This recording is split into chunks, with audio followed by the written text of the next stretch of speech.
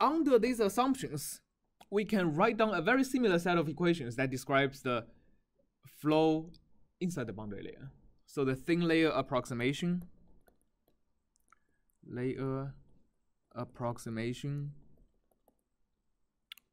in 3D.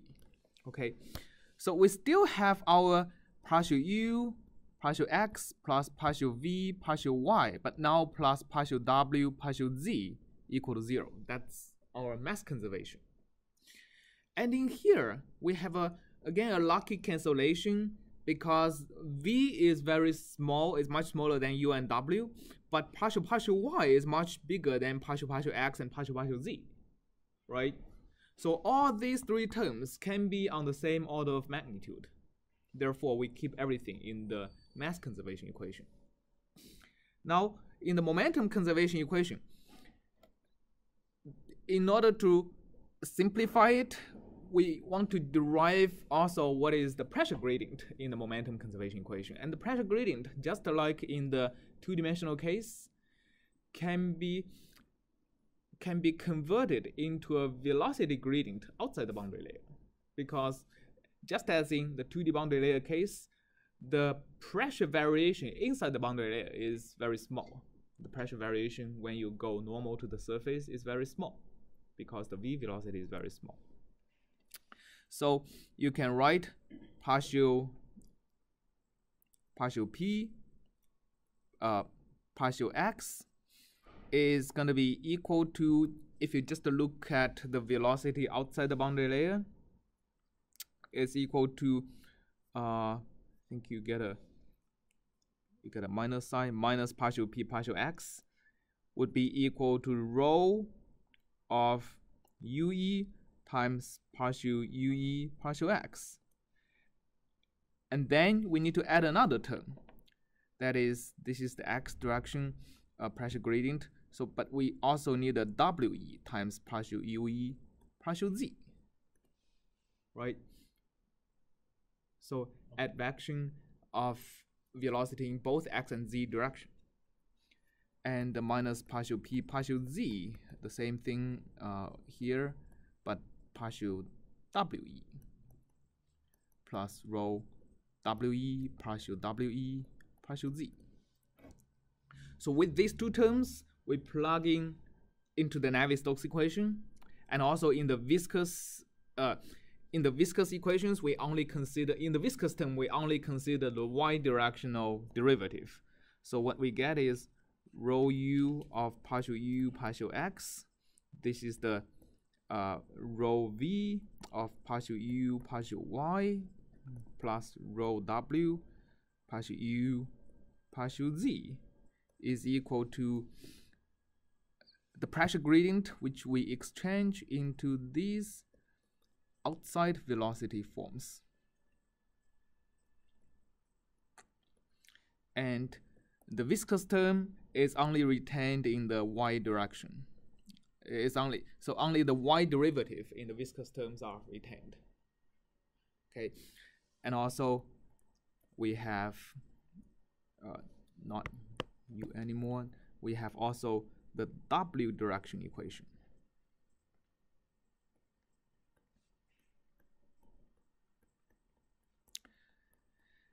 And as you can see here, u and w are basically satisfying very similar equations, right? So if you see any u, you replace this u with w, and also you replace ue with we, you're likely to have a correct equation,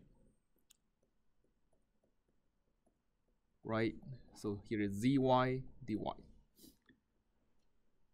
So in many cases, that is the motivation of why we are using this vector q to denote the u and w components of the velocity.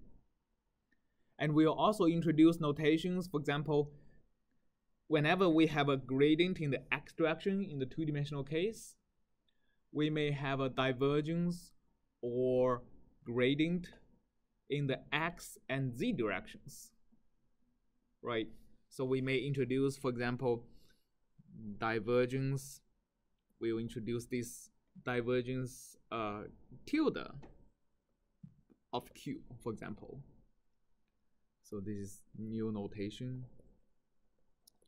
Now it's defined as partial x of the x directional velocity plus partial z of the z directional velocity, right?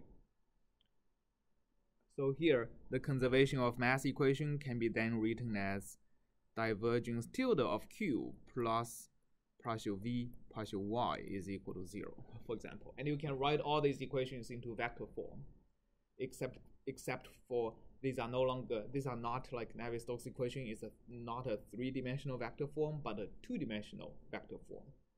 The vector you get are vectors that you can consider that is always tangential to any 3-dimensional surface you have. All right. Any questions? So this is only for the local system. The coordinates are changing.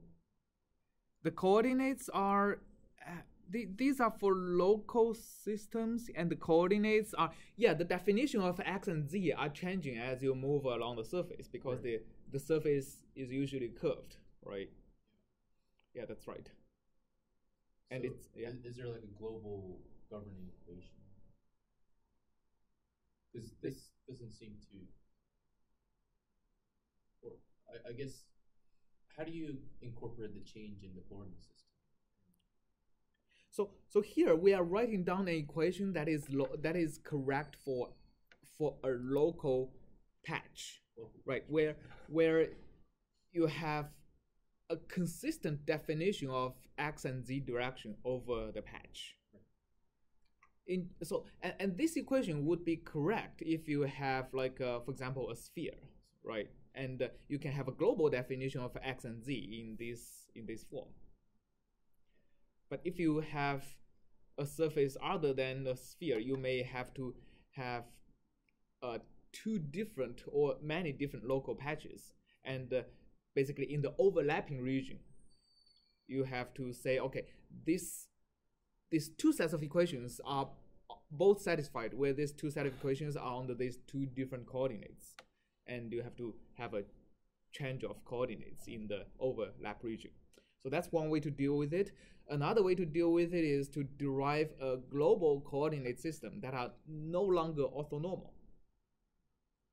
Right, so if you derive a coordinate system that are not orthonormal, then all of these derivatives has to be modified, right? So for example, the divergence is no longer just a summation of two derivatives. Oh, and by the way, even for a sphere, they are orthogonal, but the coordinates are not orthonormal, because the length of this the length of the vector changes, right? If you have a sphere, so let's say on the equator, let's say this is your dx, this is your dz. On the equator, your dx is longer than near the pole. So you still have to transform the equation, but it's a lot easier to transform. But in some other system, in some other surfaces, it may not even be feasible to write a set of coordinate systems that are orthogonal. So you have to also have non-orthogonal coordinate systems if you want to solve a global PDE. And then you need to transform this. So the math behind all of these are, I think if you took 920, I think we discussed the transformation of coordinate systems early in the infinite difference, right? But like this is basically the step after you derive the PDEs and figure out how to solve them.